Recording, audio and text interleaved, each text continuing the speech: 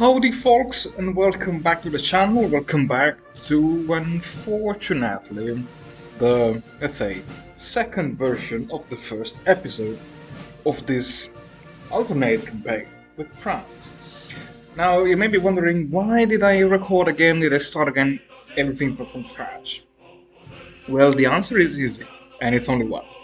When I, let's say, kept progressing in my old campaign, I realized too late that at the beginning of that campaign I did, let's say, at least two big mistakes. First of all, for whatever reason, I decided to train my navy to get enough naval experience with which to generate and create the new model of the French aircraft carriers. And this meant that I had to sacrifice a lot of civilian factories for trading oil with the United States. And all those civilian factories that I spent for 3 years in just trading for oil were all factories that I could have not used for the, let's say, civilian buildup of France prior to the war. And as a consequence of this, first of all, not only I had a lower amount of factories that I expected to get, and besides this, influencing all my military production, but second,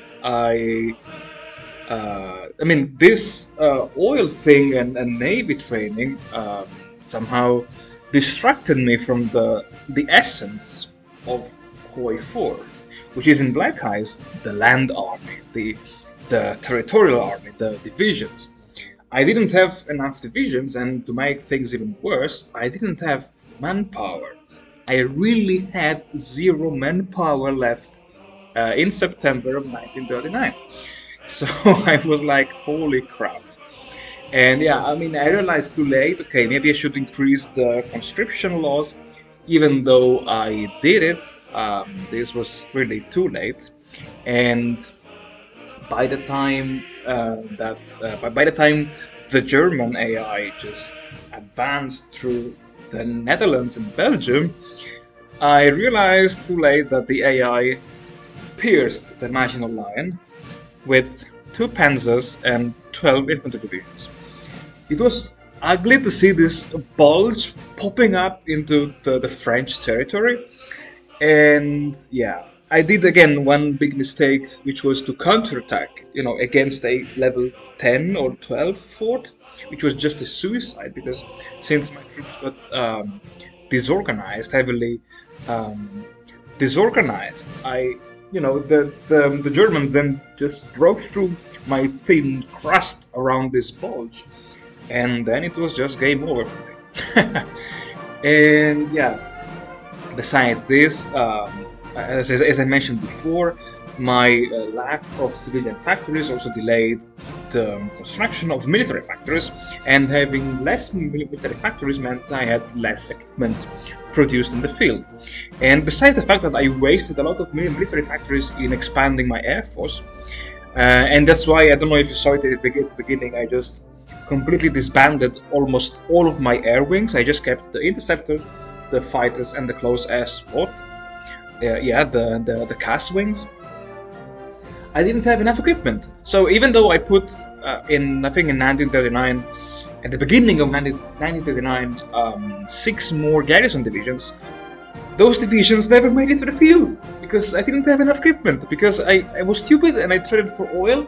And so this was very amazing to see how one decision that you pick at the beginning of the game can really trigger like an avalanche of effects downstream. And honestly, it's a shame that I already deleted this episode, but yeah, it would have been really nice to upload it and comment it and go through all the mistakes made. So yeah, guys, in case you ever play France and you want to hold all your lines, just don't train the navy. I don't know if it was worth even to disband it, but yeah, I don't know.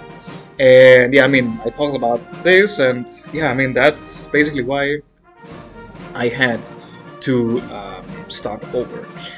So the few things that changed, let's say, at the beginning of this campaign were disbanding most of my air wings, no more navy training, and just focus on the French army. And this kind of helped because already in August of between July and August of 1936, I could already deploy my very first 6 extra garrison divisions. True, I had no manpower, but yeah, I think this was kind of glitched because I kept firing the decision to send volunteers to Spain, which would have removed 1,000 manpower unit from my pool. But the problem being that I didn't have manpower at all in my pool. So I think this should be reworked in the event, in the decisions triggers, because this is, yeah, was not really what I was hoping to get. I mean, okay, this was kind of exploiting some bugs of the mod, but I mean, I hope you guys would understand that France is not an easy nation, especially if you play on the hardest difficulties. And also, I have to mention, research-wise, as France, I would definitely recommend researching the housing technologies, because the housing technologies, at least from level 2, they will increase by 10%, by 0.1% each, the amount of recruitable population that you can get. And yeah, besides the fact that in this campaign I got twice the event to mobilize my economy, which resulted in actually mobilizing even too much, getting ready the partial mobilization in 1946, and then I had to spend, I think, 50 points of political power to just remove this law because it was too much, apparently. Yeah, in this campaign, I, as always, decided to send volunteers to the Republicans in Spain, having also fixed the famous, I would say, broken focus tree, which allows you to send volunteers, yes, but it doesn't allow you to send them because you and Spain do not have the same ideology. And I found also interesting, let's say, the fact that even with the Republicans having sent this time, surprisingly, a group of 4, I think that was because I had enough divisions in the field to send 4 extra units as volunteers this time, unlike my previous attempt. Let's say, having sent 4 divisions of motorized troops, again, really helped me in speeding up the collapse of the nationalists time. And I mean, given the, let's say, the shape of the front line, the most, I would say, appealing target for me was just to march across Spain and cut off the nationalists into 2. And the idea was to separate the southern bulge, the southern front of the nationalists from the north, where they had the capital, to just, you know, the usual strategy: cut off, divide, surround, shrink, encircle, and then just annihilate the enemy divisions. And yeah, I mean, it was kind of funny because I was actually carrying on I was doing all of the heavy lifting, as always when you want to fight in Spain. And maybe because I had 4 divisions, motorized divisions, yeah, I mean, once I broke through the very first line of defense, the AI had no reserves in the second line, and it was just really not even a walkover. It was like, you know, the tour of Spain with my motorized troops. They just rushed towards the 2 ports, I think Sevilla and Malaga, in the south of Spain, because this completely deprived the nationalist forces in Andalusia and in the other regions of southern Spain from every means of supplies. And you know, by now, if you follow my channel, you should know that once you achieve a complete encirclement and you deprive the enemy of their supplies, is just a matter of time. before they will just capitulate and surrender.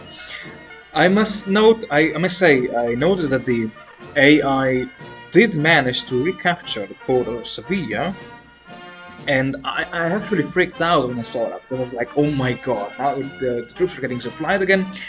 But luckily, the militia division, which recaptured Sevilla, was so badly organized that in a matter of, I think, 5 or 6 in-game hours, the division was kicked out of Sevilla. The port was recaptured, and then, as you may have just witnessed, the whole southern front of the nationalists collapsed under the sheer weight of my motorized divisions.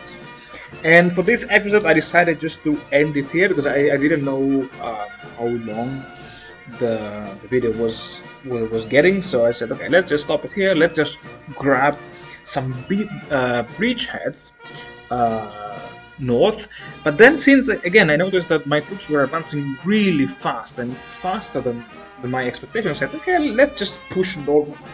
Let's just reach that river that you see there, and yeah, let's just force the nationalists to dig in on the other side, while again we try to eliminate and shrink the enemy army by surrounding and pocketing and wiping the enemy troops out.